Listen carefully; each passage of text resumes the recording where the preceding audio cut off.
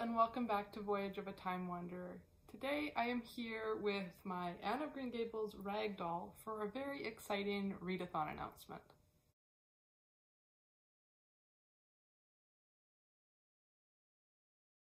So I am super excited that in the month of May I am going to be a co-host of a Lucy Maud Montgomery themed readathon, and I couldn't be more excited to share some of the details with you. So this readathon was spearheaded by my friend Tiffany at Beautiful Minutia, and when she asked me if I was interested in being a co-host, it was a no-brainer to say yes because Lucy Maud Montgomery is one of my all-time favorite authors, both someone that I enjoy reading now as an adult, but also an author that has some serious childhood nostalgia for me. So there are actually 5 of us who are going to be co-hosts for this readathon. Obviously there's Tiffany from Beautiful Minutia, there's myself, there's Chantel from Chantel Reads All Day, Courtney from Courtney Reads, and Deea from A Novel Idea.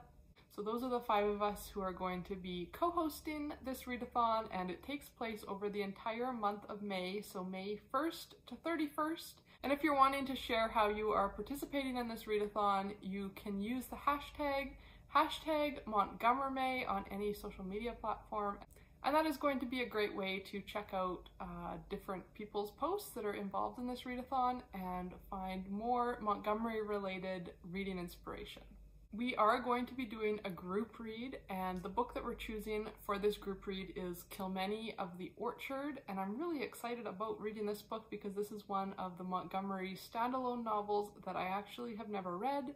So it's always exciting to start a new to me Montgomery book, and I can't wait to read it and discuss it. There's going to be 2 different live shows related to MontgomerMay. There's going to be some kind of midpoint reading sprints, and that will be on Saturday, May 13th at 4 p.m. Eastern on Tiffany Beautiful Minutia's channel. And then we're also going to have a discussion around the group read Kilmeny of the Orchard, and that is going to be on May 27th, also on Tiffany's channel, also at 4 p.m. Eastern. So I hope to see some of you there in the chat for those 2 events.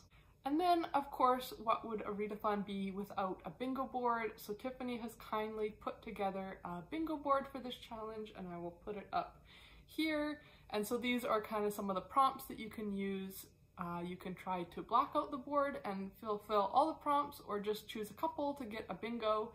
And these are a fun way to help you build a TBR for the month of May, or kind of think of some activities that maybe you wouldn't have considered doing otherwise. So there's 4 prompts that are kind of book related.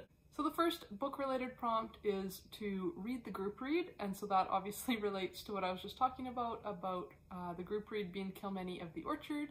So if you want to participate in the group read, then you would be able to check off that box. The second book prompt is to read a short story by Lucy Maud Montgomery. This could be one of the short stories in her story collections related to Avonlea, The Story Girl and The Golden Road, which all relate to Sarah Stanley, the story girl, and was the kicking off point for the TV show Road to Avonlea. Or you could read one of her non-Avonlea related short stories. There's a number of bind-ups of just kind of her generic short stories that would fulfill this prompt. I'm hoping to read some of the short stories from this collection that I have, Along the Shore, which is a collection of all of her kind of ocean, beach, seaside related short stories. So I think that'll be kind of a perfect late spring, early summer read.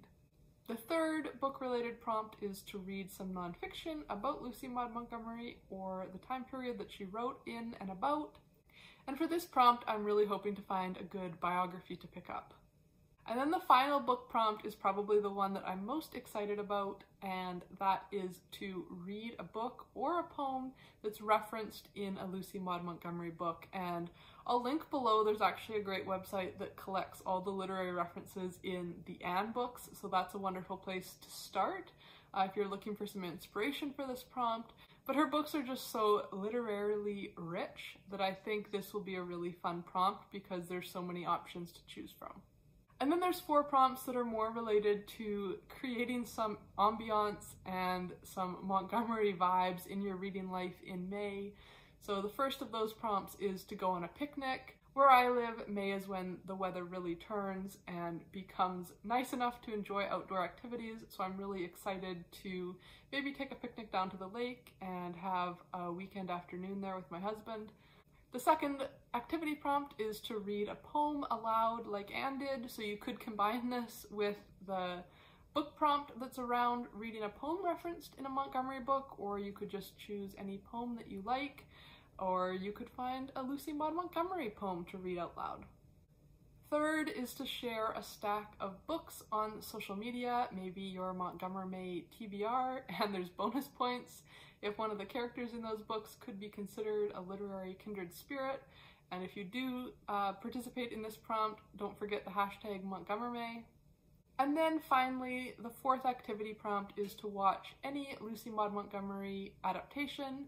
There are so many good Montgomery adaptations. Obviously, the Anne movies are an absolute classic, but Road to Avonlea really has my heart, and so Tiffany and I are going to do, at some point in the month, date is still to be determined, so pay attention to our social media for information about that, but we're planning to do a group watch of a Road to Avonlea episode in Tiffany's Discord, and I'm so excited about this because I really want to convert more people into being Road to Avonlea fans. I think it's just such a fun show that lots of Anne fans haven't watched, and I think they would really enjoy. So those are the prompts for the bingo board, and I think it'll be a lot of fun over the month of May to cross off some of these activities. I'm hoping to put out a couple Montgomery themed videos in May, and there's also going to be a MontgomerMay tag video, so stay tuned for us co-hosts to post our tag videos, and we would love to see some response videos if you feel like doing that tag over the month of May.